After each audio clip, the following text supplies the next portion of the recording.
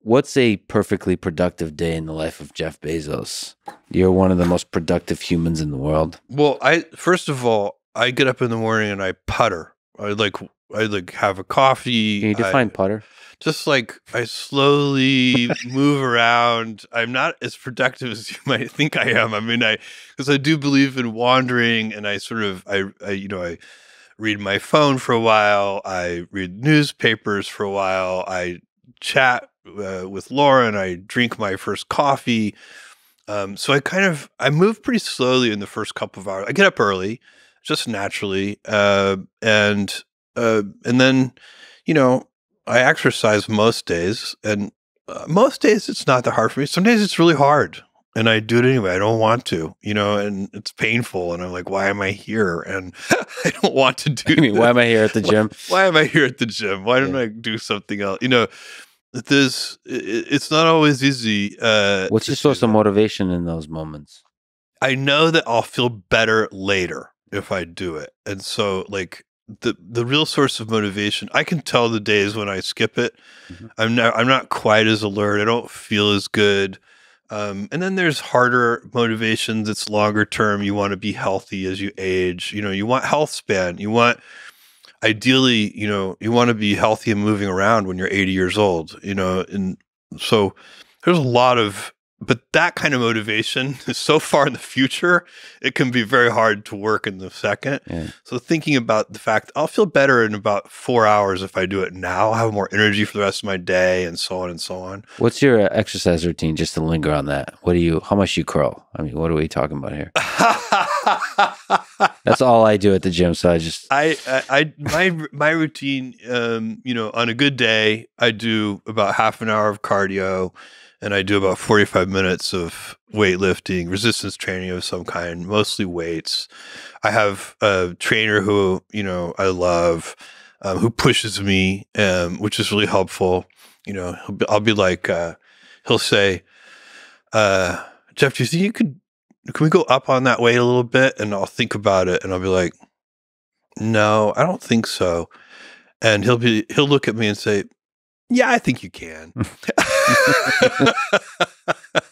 And of course he's right. Yeah, of course. So it's helpful to have somebody push you a little bit. But almost every day you do that. I do almost every day. I do a little bit of cardio and a little bit of weightlifting, and I'd rotate. I do a pulling day and a pushing day and a leg day. It's all pretty standard stuff. So puttering, coffee, gym, and then work. So what's work look like? What are the productive hours look like for you? A couple of years ago, I left as the CEO of Amazon, and I have never worked harder in my life. So I am working so hard, and I'm mostly enjoying it, but there are also some very painful days. Most of my time is spent on Blue Origin, and I'm so deeply involved here now for the last couple of years. And in the big, I love it. In the small, there's all the frustrations that come along with everything. We're trying to get to rate manufacturing, as we talked about. That's super important.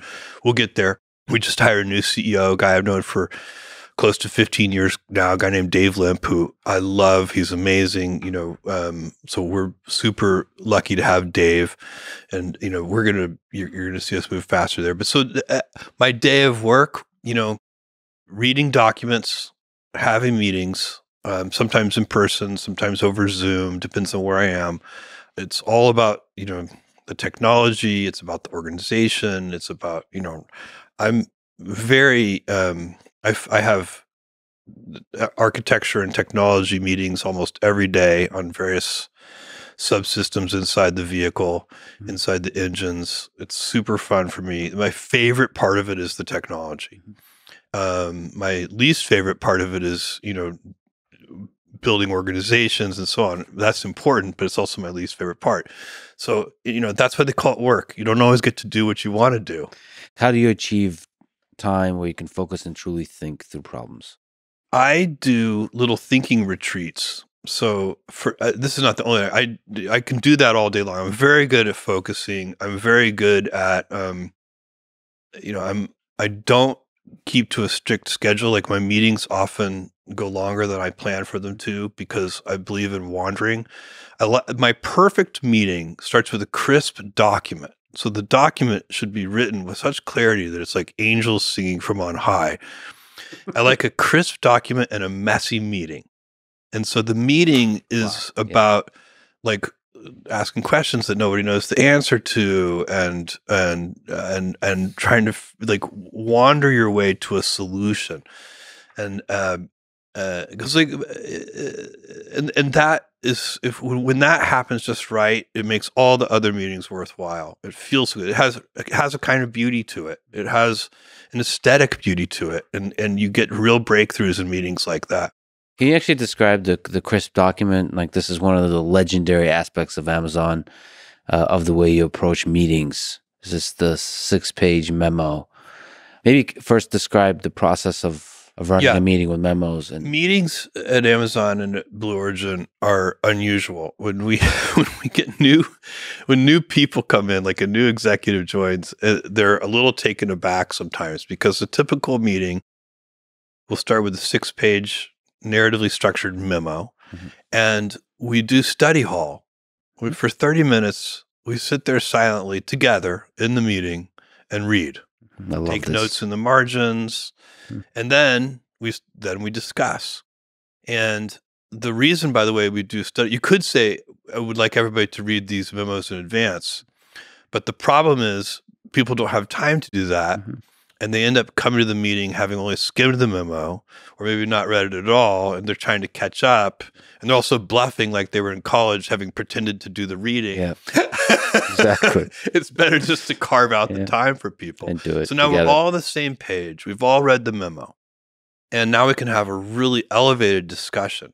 And this is so much better from having a slideshow presentation, a PowerPoint presentation of some kind, where that has so many difficulties. But one of the problems is PowerPoint is really designed to persuade. It's kind of a sales tool. And internally, the last thing you want to do is sell. You're truth seeking. You're trying to find truth. And the other problem with PowerPoint is it's easy for the author and hard for the audience. And a memo is the opposite. It's hard to write a 6-page memo. A good 6-page memo might take 2 weeks to write. You have to write it, you have to rewrite it, you have to edit it, you have to talk to people about it, they have to poke holes in it for you. You write it again. It might take 2 weeks. So the author, it's really a very difficult job. But for the audience, it's much better. So you can read a half hour, and there are little problems with PowerPoint presentations too. Senior executives interrupt with questions halfway through the presentation. That question's going to be answered on the next slide, but you never got there. Whereas if you read the whole memo in advance, I often write lots of questions that I have in the margins of these memos, and then I go cross them all out, because by the time I get to the end of the memo, they've been answered. That's why I save all that time. You also get, if the person who's preparing the memo, we talked earlier about groupthink, and the fact that I go last in meetings, and that you don't want your ideas to kind of pollute the meeting prematurely. The author of the memo has kind of got to be very vulnerable. They got to put all their thoughts out there, and they've got to go first. But that's great, because it makes them really good. And you get to see their real ideas, and you're not trampling on them accidentally in a big, PowerPoint presentation. What's that feel like when you've authored a thing and then you're sitting there and everybody's reading your thing? You're like, I think it's mostly terrifying. Yeah. Like maybe in a good way. I think it's like a purifying. I think it's terrifying in a productive way. Yeah. But I think it's emotionally a very nerve-wracking experience. Is there art, science to the writing of the 6-page memo, or just writing in general to you? It's really got to be a real memo. So it means, paragraphs have topic sentences, it's verbs and nouns. That's the other problem with PowerPoint presentations. They're often just bullet points, and you can hide a lot of sloppy thinking behind bullet points. When you have to write in complete sentences with narrative structure, it's really hard to hide sloppy thinking. So it forces the author to be at their best. And so they're getting somebody's really their best thinking. And then you don't have to spend a lot of time trying to tease that thinking out of the person. You've got it from the very beginning. So it really saves you time in the long run. So that part is crisp, and then the rest is messy. Crisp document. Yes, and you don't want to pretend that the discussion should be crisp. Yeah. There's, most meetings you're trying to solve a really hard problem. There's a different kind of meeting, which we call weekly business reviews or business reviews. They may be weekly or monthly or daily, whatever they are. But these business review meetings, that's usually for incremental improvement. And you're looking at a series of metrics. Every time it's the same metrics. Those meetings can be very efficient. They can start on time and end on time.